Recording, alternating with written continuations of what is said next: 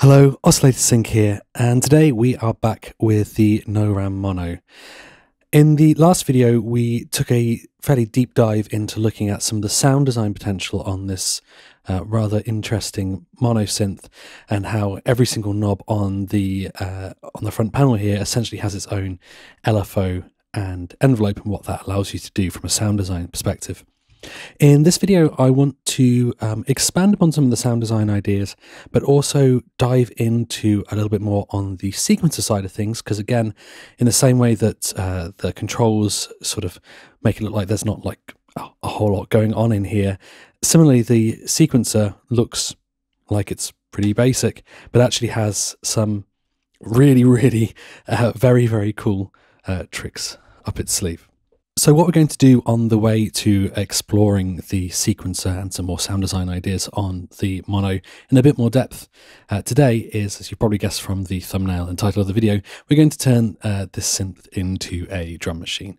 Now, it's pretty much my favorite thing to do with a synth, turn it into a drum machine, and I've certainly done it a number of times on the channel because I think it's fun. I think it's a little bit funny to do, to be honest, in some cases, but also trying to get a synth to do things that on the surface it's not really designed to do necessarily is a really fantastic way to get a really in-depth understanding of all of the features that the synth has. So I'm hoping that along the way, turning this into a little drum machine, we can learn some useful, interesting tricks as well. One thing that's definitely worth noting before we get going actually is that this synth has a feature called mod notes, and what that allows you to do is assign a different patch to each note on the keyboard and then sequence those notes in the sequencer, and you basically get a different patch on each step. So something a bit like sound locks on an Electron box, something like that. And that would be, for sure, definitely one approach that you could take for creating a drum machine. You create a bass drum patch, you create a snare drum patch, you create a hi-hat patch, and so on, and then you just sequence them across this sequencer. That's an absolutely legitimate way of doing it, and arguably a very sensible way of doing it as well. That's not how I'm going to do it in this video, because it means that I can't show off a bunch of features about the sequencer. So we're not going to be using mod notes in this example. Instead, we're going to be doing everything on a single patch and then using the sequencer to manipulate the patch in real time to get our various different sounds, which is a different approach, and people might have their opinions on whether or not it's the better approach, but that's the approach that I want to take in this video because I personally prefer it. I think it's more interesting and more performative in real time as well. Mod notes is an option, it's just not one that I'm taking today. Oh, just in the interest of transparency, Norand sent the mono over to me to make some videos on, but I've not otherwise been paid, and they've got no say in any of the video content that I make, nor have they asked for that. And as always, I just won't feature stuff on the channel that I don't think is interesting and cool. And as I mentioned in the previous video, I really do think this is a very interesting synth indeed. So let's make a drum machine out of it, shall we? So in terms of the goals I'm setting for myself here, I want a kick drum, I want a snare, hats, and then other electronic percussion type stuff, some metallic-y stuff, some woody stuff, maybe some tom type stuff if we're feeling a bit fruity. Also, just for your interest, in the interest of, I was going to say for the interest of brevity, but we all know that's unlikely on this channel. I'm going to stick to just 16 steps on the sequencer. Each pattern can go up to 64 steps though on the mono, and you can also do odd number meters as well. So if you want to do things outside of sort of 4/4, that's perfectly possible. But just as I say, for the interests of sort of keeping it more simple to demonstrate the concepts here, we're just going to stick to 16 steps. So let's get started. So let's start by making ourselves a kick drum sound, because that's always a good place to start, I think. So we'll just use one oscillator for this. So we'll just turn down oscillator 2 and just have oscillator 1 halfway, because remember we can drive into the filter, so unity is about half here. So I'm just on the initialized patch here, and I'll go over to a sine wave on oscillator 1 there. Let's open up the filter just for a second.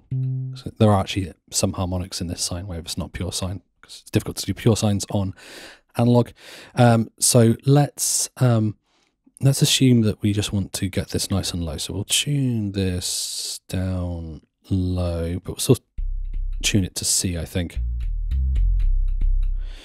That's a good place to start. And let's give it that classic pitch envelope that you have on a sort of electronic kick. So we'll make sure we've got the frequency selected here, and we'll come over here to the X-env, and we'll just crank the amount so we can hear it. Attack down, decay, moderate.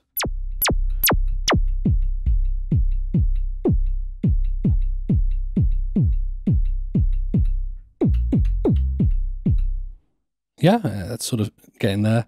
We'll give it a longer decay. And the reason we're going to give it a longer decay at the moment is because we might want to have incidental things happening within the notes, because we can do that on the mono, but we can tweak that as we go along. Let's also give this a bit of a push into the filter. Hello. Oh, that's meaty, isn't it? Yeah, and as we tweak the cutoff, we'll probably find some places where it distorts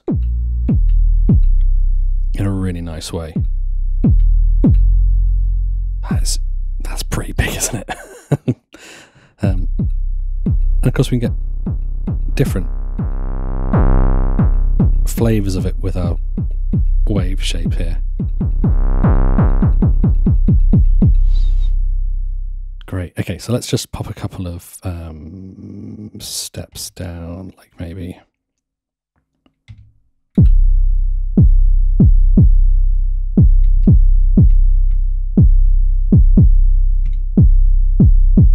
Something like that as a place to start. So that's a good kick drum sound, I think, to get us started. No complaints about that. Being able to drive the filter just makes things real meaty. It's almost too big. Okay, so that's our kick drum. So let's get our snares happening next. Now, one thing you might have noticed looking at the front panel of the mono is that there doesn't appear to be noise. And you kind of want noise for a snare drum, and for hats indeed, as we get there. And yes, as in terms of sound sources, there aren't. But we do have on the X mod a sample and hold random source as a modulation, and we can also send it into audio rate, which will essentially give us noise one way or another. And if we apply that to another parameter, a suitable parameter on here, we can get noise going on. So I thought what I would do, and I'll just bring everything up just for a second, but we'll start tweaking things. It's a pretty cool bass sound already. Is actually apply noise to the frequency of oscillator 2 to get some noise happening here. So if I just select frequency on oscillator 2 as our context for our X mod, if we turn up the amount here. Okay, so there's our pitch modulation going on there. And if we press the wave, there we go. So now we have a random source on here as the wave shape. Obviously at the moment this doesn't sound like noise, but if we tap type twice, that'll get us into audio rate.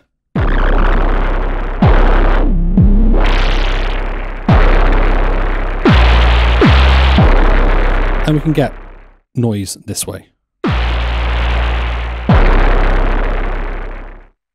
If we tune this differently, we might be able to get something a little bit higher pitched.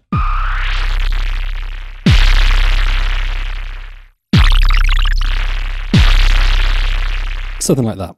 Now, how are we going to get this into our sequencer in a way that works? Now, probably the easiest way of doing it is to actually automate the oscillator 2 knob, but I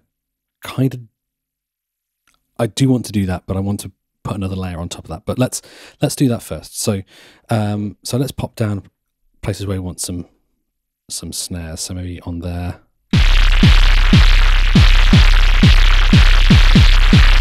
So on 5 and 12 can be where our snares are happening. Now, obviously, at the moment, we're hearing a bunch of kick drums with all of our snares, which we don't necessarily want. And we're also hearing a lot of snare with all of our kicks, which, again, we probably don't necessarily want.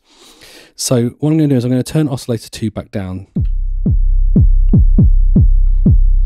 and introduce one of the features of the sequencer here, which is that we have essentially parameter locks. If people have played with Electron gear, and I know a lot of viewers on my channel probably have, this will be very familiar to you. So on Electron gear, you can hold down a step in the sequencer and we can lock a parameter to a particular position. On the mono, it's slightly different actually, because you're not locking the actual parameter position. What you're doing is you're locking an offset from its current position, which means rather usefully, you can tweak the parameter that's locked and it will just sort of move itself into its new position, which allows you to be a little bit more performative than you can maybe be on the Electrons, where sort of if you're tweaking a filter and you have the filter locked on a step, it's going to jump back to exactly that place every time. There are advantages to both approaches. I like the fact that that the mono's gone with this approach. So we've turned oscillator 2 down, and so we want to get our snares on 5. So we can hold down step 5 and we can turn up our oscillator. Yep. And we want it on 12 as well.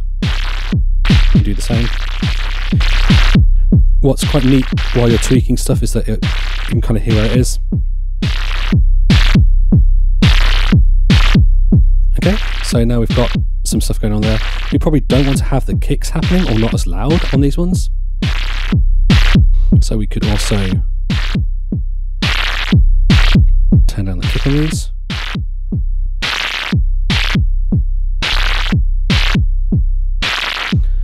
So at the moment this is quite a digital sounding thing. It's not necessarily hitting the way that I want it hit at the moment.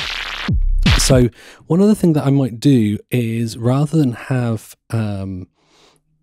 this Xmod affecting the frequency at all times, let's actually set it up so that the Xmod amount is affected by the Xenv, so we can get more sort of snappy sound on the snare. That also will allow us to repurpose oscillator 2 to do other things as well. So to do that, so at the moment the amount is just a fixed amount. If I hold down Funk and tap these 2 buttons, you should notice, he says, as it doesn't. Make sure I'm selecting the right thing. That's because I'm pressing pattern, silly. Yeah, sorry. Hold down Funk, tap those 2 buttons, and you can see here that the amount knob is now flashing. What that means is if I can turn this down, and if I play, we can hear our unaffected oscillator 2 now. And now if I turn up the effect here,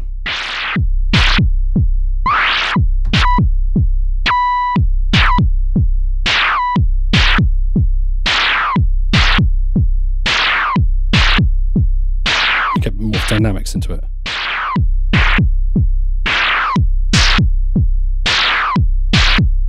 Okay, so that's getting somewhere now.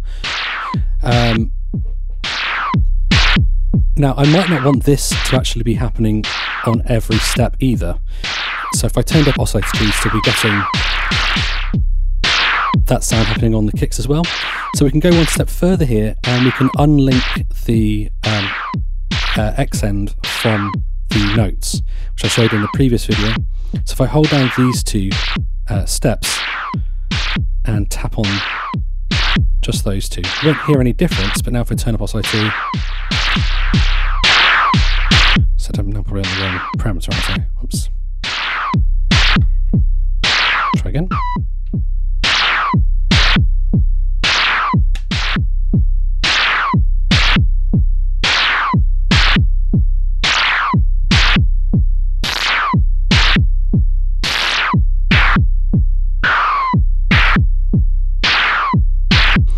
might want to also now set these steps to be a shorter note length, which we can do.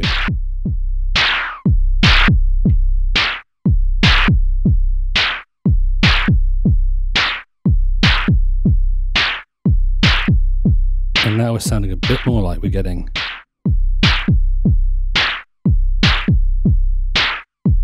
some more sort of drum machine stuff going on. So, kick and snare, let's get some hi-hats in. So hi-hats are pretty easy from this perspective because we've kind of got our noise source already, and it's just going to be like a higher pitched and probably shorter noise sound. So let's maybe pick a higher note and maybe put one on 3, 7 and 15. That'd be where our hi-hats are going to be. So where those high notes are, right? So on these steps, we're going to want to get rid of our kick drum altogether, so we can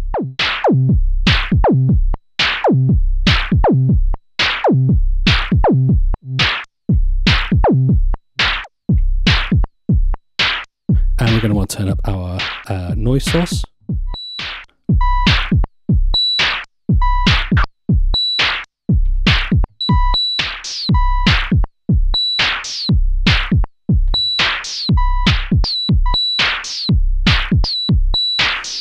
And we're going to want to make sure that we're triggering our noise on the filter, on the frequency of this oscillator. So we can select this one, come in here and put down trigger steps for the envelope here.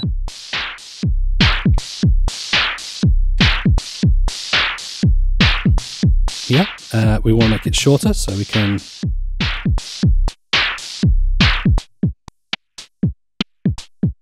tweak the decay on each of these.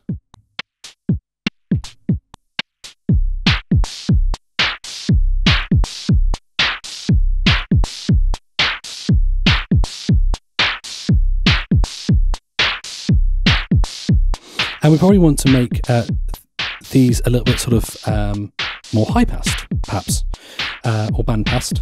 So we can actually lock the color control on the filter, which is going to give us, rather than low pass, we can have band pass or high pass. Let's try band pass.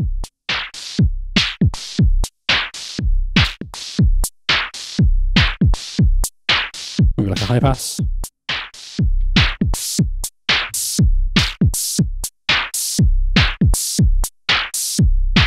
On that one.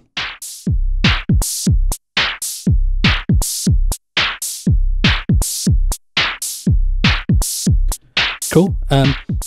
And perhaps we want this last one to be a little bit more snappy.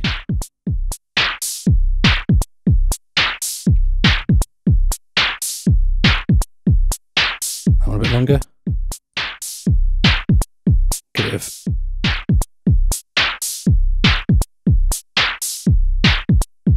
variation in there.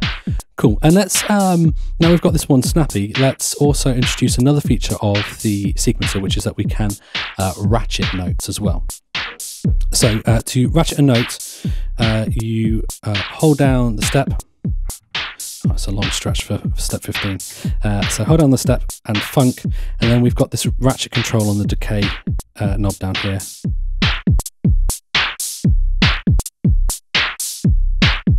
And depending on where we set that, we get more ratchets.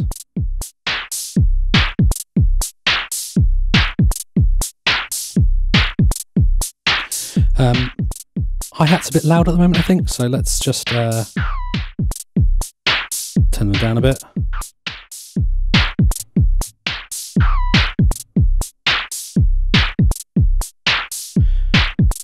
Cool, let's just have a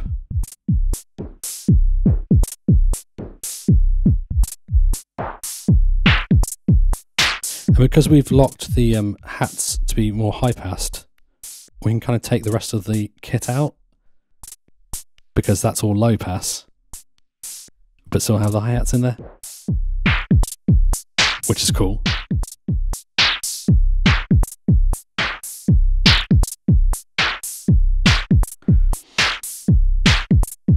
Okay. And you can see here, as an example, I've just turned the decay up all the way, or a lot higher. And you can hear that our hi-hats have got longer as well, but they're still shorter than the other stuff. So that's kind of what we're talking about with this sort of offset approach here.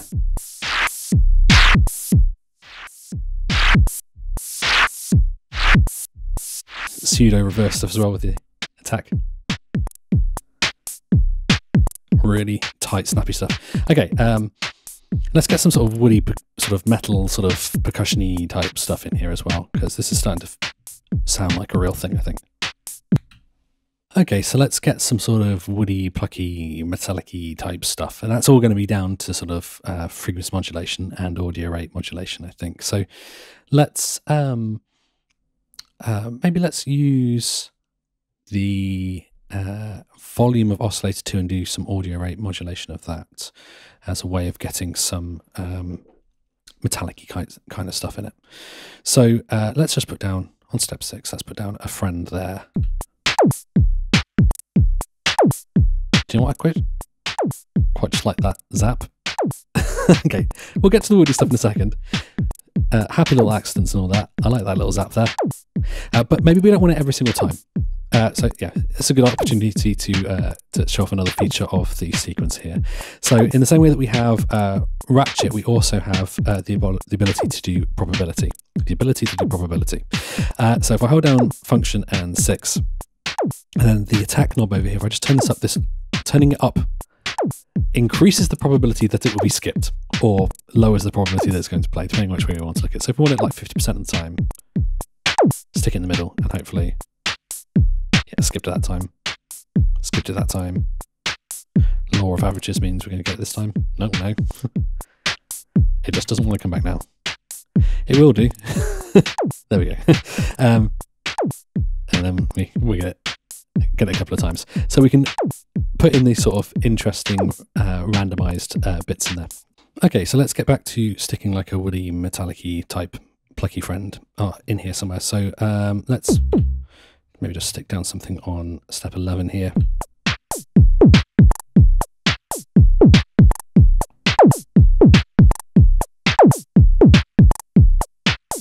Okay, so what should we do on this here? Well, let's maybe take our kick out on that step and put our oscillator 2 up. And yeah, how are we going to get some audio rate stuff going on here? Perhaps we can audio rate modulate the cutoff. That might be a good way of doing it. So let's select our cutoff as our knob of interest. And if we double tap type to come into audio rate and turn up the amount,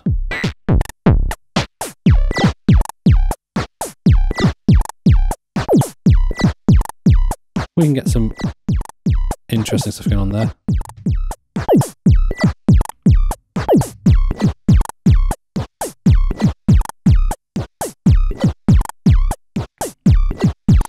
Cool, yeah, that's doing the trick. But again, we don't want this to be happening all the time that we're playing. So we'll do what we did with our noise, which is first we will have our XEnv be responsible for doing that modulation. So funk and double tap there. We'll make that flash. Turn that up. Turn the attack down. Okay, somewhere.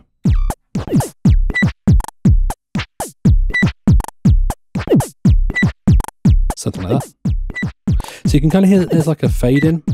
You might be wondering what's going on there, and so did I for quite some time. And what that is that because the audio rate X mod is linked to the frequency of oscillator 1, and we are modulating the pitch of oscillator 1, we are getting a frequency change at the start there, which is kind of giving this effect of a fade in. It's not really a fade in, it's just that the frequency has been modulated 2 different ways. So the next thing we want to do is have this happen on every single step. So we can unlink the XEnv and just have it on the steps that we're interested in. So that one, for example.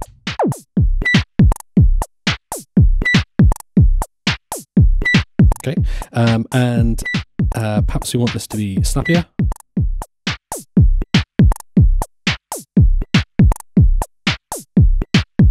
Cool. Just a little throaty little sound, which I like. Probably get that more throaty by also maybe locking the resonance up on that one. Oh, nice. Yes. Little wet little. That's so cool. Yes. That's awesome. Okay, so let's hold down funk and maybe not have that every single time. So just adjust our probability.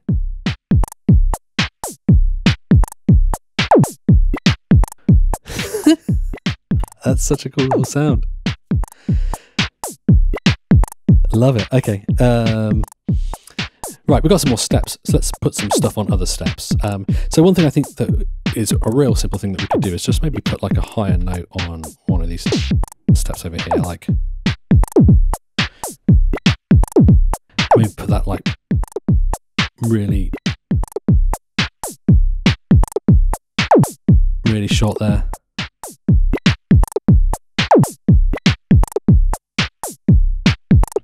And maybe again not have that happen every time.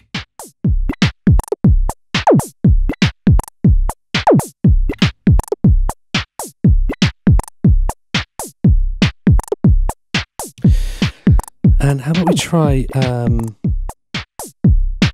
get like a reverse cymbal thing going on. So maybe on step 10, turn down our kick, turn up our oscillator 2. We also want the filter modulation for our noise happening there, don't we? So let's make sure we drop one of those on there.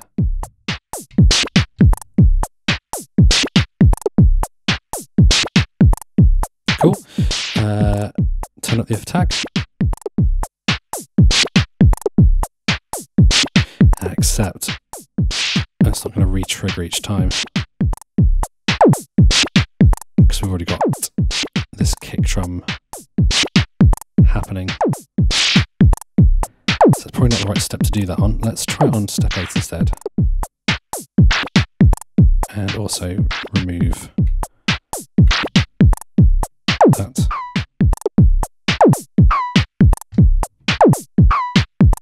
And turn it down.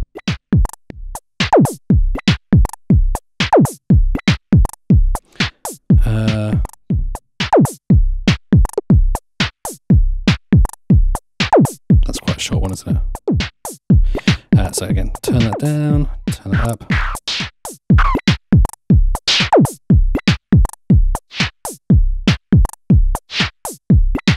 Yeah.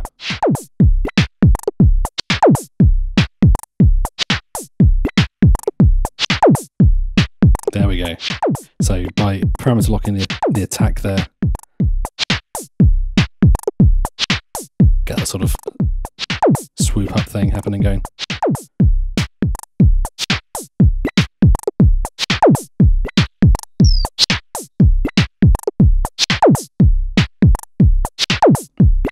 And we don't want that every time, so again, probably much less than 50%.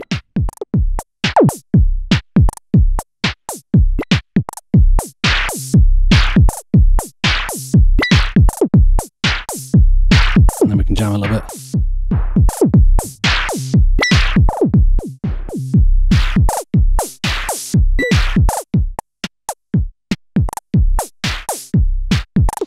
Okay, what else can we do? Let's get some more general movement going on here, perhaps. So obviously we can jam with stuff in real time, but it might be nice to have some things just moving around generally. So like having this wave control change over time might be an interesting way just to get some slow variations into things. So let's select the wave control here, and on the X mod, just with it down slow, make sure this is in the middle and turn this up full.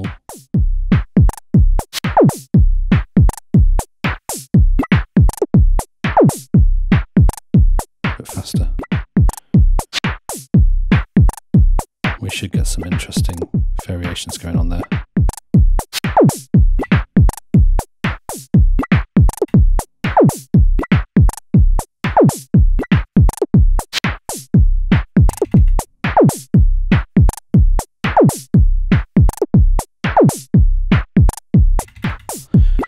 Like that. We can also maybe do the same with this one, but just not as far. And perhaps we want that tempo synced instead. So we've got this knob selected. Tap type 1 for tempo sync. Just a tiny bit of variation. Just turn it down.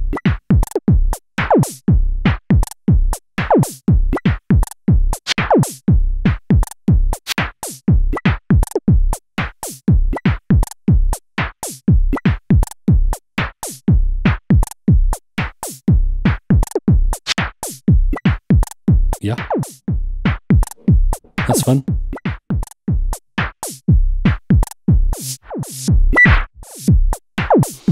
What else can we have moving?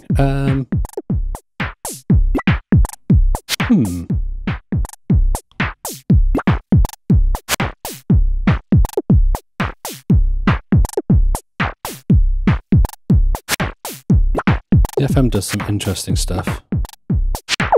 Just sort of tonally.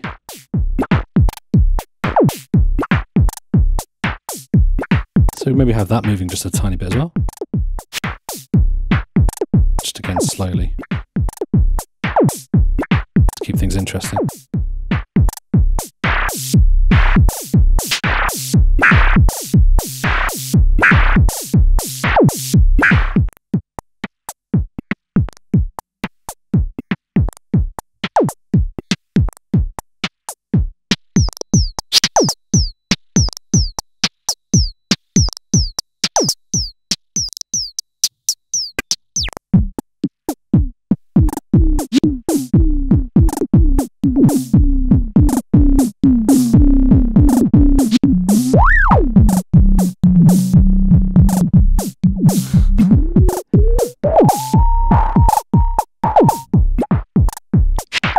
I really like on the filter here that we have these sort of in-between points where we can get a bit of bandpass and a bit of low pass, or a bit of bandpass and a bit of, a bit of low pass and a bit of high pass, which is kind of like a notch filter. We can use that to get a bit more clarity without compromising that bottom end.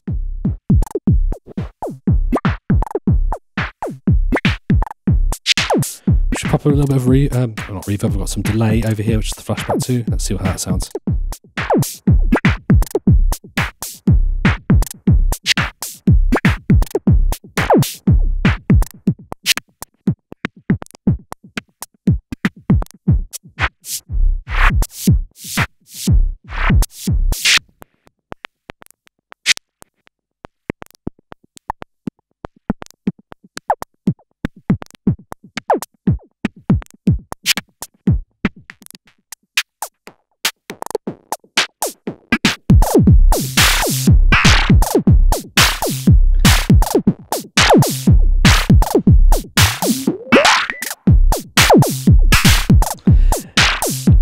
I just love using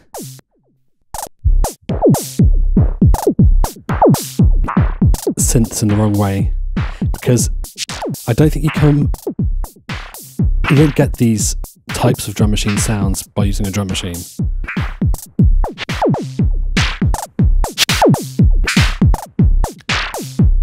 Perhaps we'll throw just a couple more steps in here just because we can.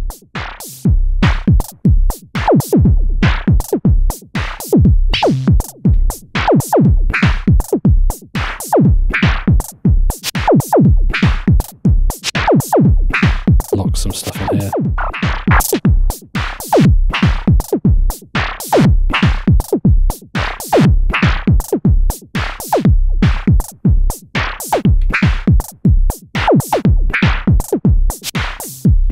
One thing that I haven't shown on here, I don't know whether it will come out nicely, is that we also have micro shift on steps. So we've got on there, we can actually set it off by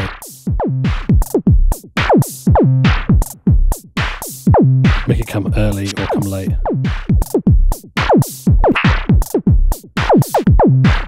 Yeah.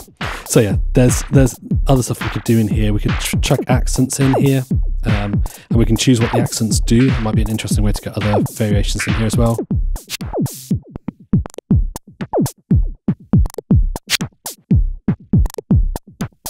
I really love these tight sounds that you can get with it. Anyway, as you can probably tell, I could play with this all day. And probably will when I stop recording. But I think we'll probably leave it there for today. Hopefully this has demonstrated some of the fun stuff we could be doing with the mono that is certainly not common 303 mono synth type stuff. So I hope you enjoyed that. If you did, then as always, a like and a subscribe is massively appreciated. And let me know in the comments what else you'd like to see from the mono, because I'm happy to show off cool synths as much as I possibly can. And this is, as I say, a very cool synth. But until next time,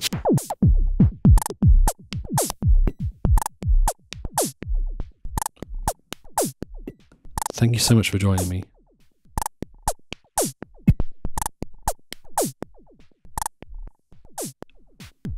And until next time,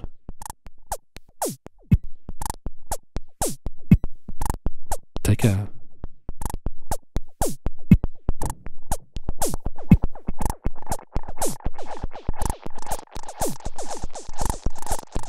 Bye-bye.